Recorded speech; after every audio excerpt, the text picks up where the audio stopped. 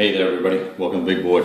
So for the world exclusive shrink rippage of a game that we have all been waiting for a long time, and I in particular have been giving Lock and Load Publishing a very hard time. They were so kind as to send me the first copy, and let's have a look, shall we, and see if it's all that we expect it to be. So first things first, different cover art than you might have expected. So you can see that it's all rather awesome, I think. On the back, you've got some counter art.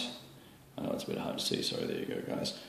And a little Japanese soldier there, and this tells you that it's a Premier Supporter Edition, which will have some goodies in it. Let's see what that is. And there should also be some bonuses in here for those that pre-ordered and paid all that time ago for the game as a thank you and an apology for being so late. Alright, you'll notice that the box is the typical Lock and Load standard box. They're really nice quality, white on the inside, which is always nice instead of the bare cardboard. Okay. There's a nice letter here that explains what's going on with everything, and there's the team signing. Do I need to read all this to you? I will have a look at this and we'll discuss it later in the video if I can append something to it, so let's do that. Certificate of Authenticity. Copy number 2 of 375. Well, there you go. Should have left it in shrink, eh? All right, rulebook. Full color rulebook. Manual 4.0. They're going to split the rules series books into two streams. One for World War II and one for modern. And so this will deal with all the rules that are specific to World War II. There will be no helicopters in this, there will be no thermal imaging and all that sort of stuff. You can see the rules, and I haven't had a chance to, I've read a draft of these, the rewrite. I think there's been some really nice work done on cleaning up a lot of the ambiguities in here. I'm not going to tell you it's perfect because I don't know for a fact, but the artwork and the layout and the format and hopefully the corrections are exceptional. So, you know, this then pads the rules out though. You know, if you probably take all of the, there's an index, there's a glossary in the back as well. That's nice. I haven't seen that before. Emplacement, so it ends up in emplacements, caves, fortifications, etc. It's got vehicle rules in here as well, and it's got the F4 Wildcats, other types of aircraft in it. This does tag it out to a honkin' 53-page rulebook, but if you look at the artwork, you can see that there's probably 10 or 15 pages of artwork there that make it larger. Example of play and scenarios. Okay. I kind of like this guy. He looks a little nervous. Example of play in here. Really nice artwork on this as well, and layout, good formatting, nice big font too, and it's very easy to read font as well. I like it. So this is an extensive 11, 12 page example of play. Glossary, again, this is more specific to, let me just check to see if that's the same as back here. Yes, it is. It's the same as the rulebook. Okay, then I guess we go over to the scenarios. Oh, wow. Okay, I like this layout. This is cool. Okay, Guadalcanal, 2 scenarios for it. So you've got your troop setup, background, this nice sort of parchment paper look, and then the map layout. Do you see that okay? You probably can't see that. There you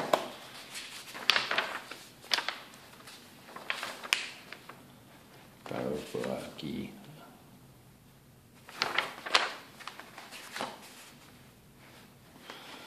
Heroes of North Africa, which is a name change for the Italian and Africa-based lock and load module that's coming out.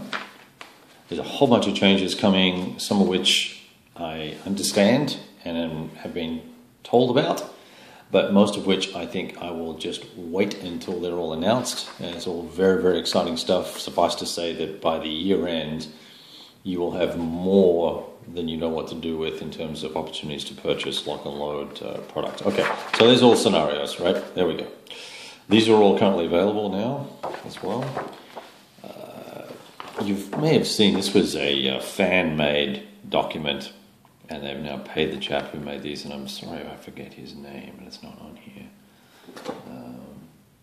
You've got the sequence of play on the back, on this side, and how to do some things, and then this is a great little cheat sheet. You can basically play the game with this.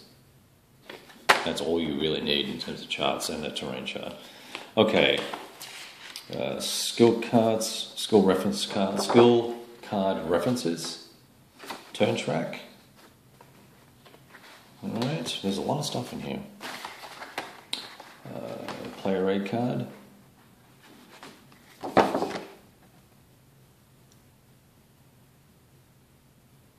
Actually put the terrain in alphabetical order, that's nice. Those that have played a lot of lock and load will know that that was usually not the case in the past.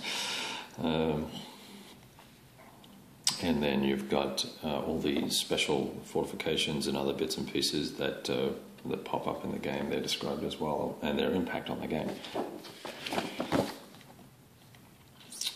DFT and OFT modifications. Okay, now here's where the game gets a little different. Well, let's have a look at the counters first. There are, looks like there's 3 sheets of counters, and some of them are about to pop out. Gotta be careful here. So the Japanese counters, maybe you can, I don't know if you can see these. I'm trying to. I guess I've got this light shining right in the way there. Sorry, guys. I'll give you a little bit of a close up on them all. I'd say these might be just registered a little close on just those 1, 2, 3 there. You know. But all, these are fine, but those ones there are a little to the side. Everything else looks almost perfect. These are easy punch, pre-clipped.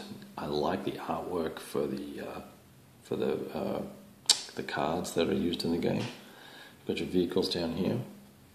Okay, no, I dropped it. Let's put this guy down. You've got your leaders.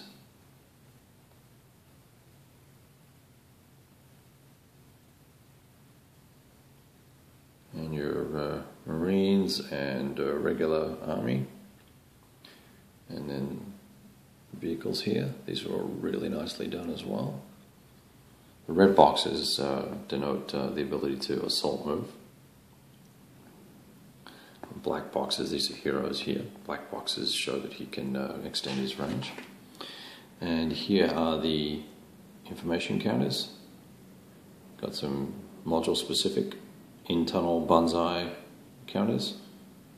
Smoke, mines, caves, aircraft, wrecks, LTVs, and then you've got the backs as well. I'm sorry if the glare is bad. The spider holes. Alright. Now, there's 2 sets of maps in here, and the second set of maps is for all the folks that, well, I think it's for all the folks that had to wait. Or is it, let me see. Yes, bonus maps. What are the bonus maps? And you'll see that in a second. These are the bonus maps for everyone who had to wait a while. So here's your standard map.